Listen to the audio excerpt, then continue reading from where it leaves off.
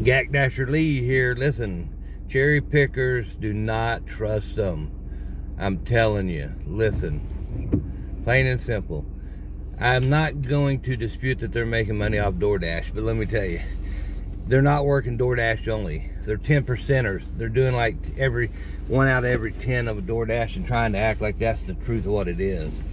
So, for me, I'm just an old man doing DoorDash to keep busy and stay active and, you know, put a little spending and fun money in my pocket. Now, I'm going to give it to you like it is, you know, plain and simple. I do about 70 to 85% of the orders in my market. So what I'm going to tell you is my market specific, but I will say this. Unless you are actually taking the amount of orders that I take, unless you are doing what I do, you're never going to know what the tipping is. And I can tell you in my market, 90% of the people are better tipped. I am going to take my April statements of everything that was put to me, and I took, which is about 200, maybe more, I'd have to check, and show everybody all the ones that I took that had tips. Now, I think today I'm going to take everything and I'm going to take pictures of it and show you.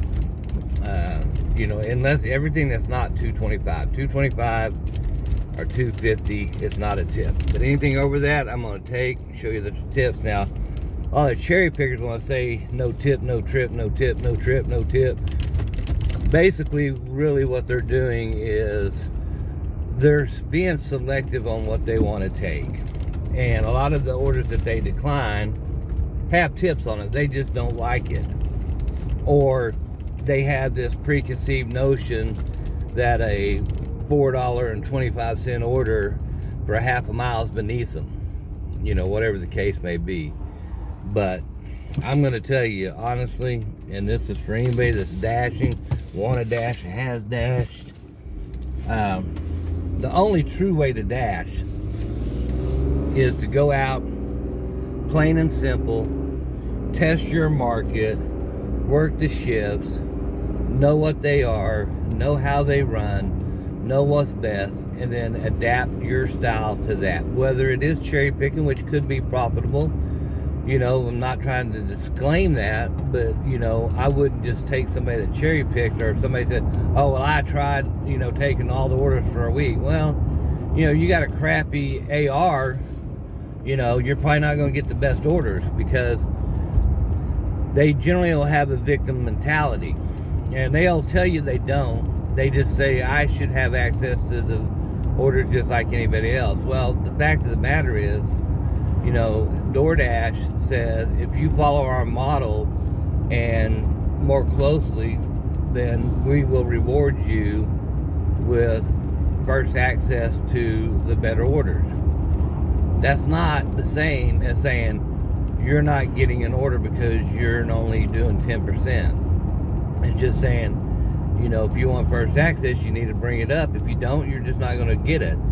That's smart business, because that's DoorDash saying, hey, we got people that are going to take orders, and let's give them opportunity to make more money and better money by giving them first access to this, because they're the ones that are taking orders.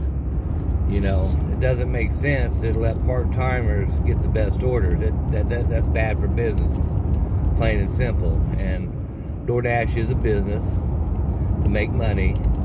And, you know, the reality of it is, the orders are the orders from the customer. It's not DoorDash making orders up.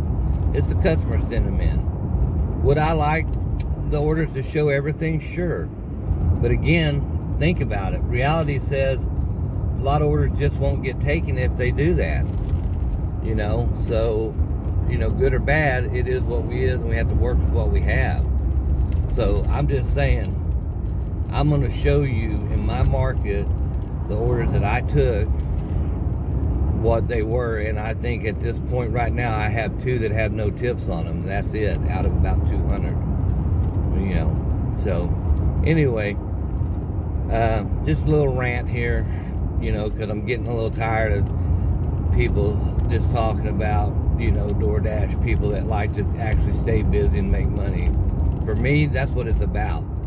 When I come out, I want to work, I want to do it, I want to deliver, I want to get it done, and, you know, make the amount of money that I feel like, or just do it until I don't want to do it anymore, whatever the case may be, and move on. And I realize that mine's a little different because I do have a retirement from the state, and my last job, that I'm not depending on this to make a living. But I also know that I've had weeks where I've made over $500, and in my market, I could live off $2,000, $2,500 a month. Some of y'all may not be able to because of your market or where you live, cost of living, whatnot. I get that. But, you know, if you're not happy with the DoorDash app, then sign off of it and move on down the road. Do the other apps because they're obviously better for you.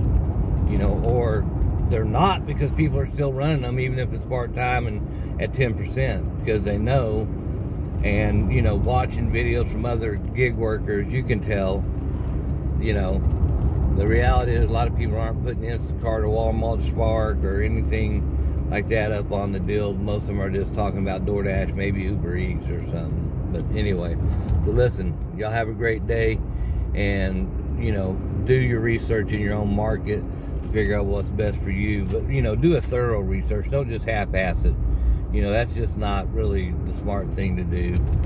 You know, if you're really out here to make money and make a living off of it, don't half-ass it. Do the research.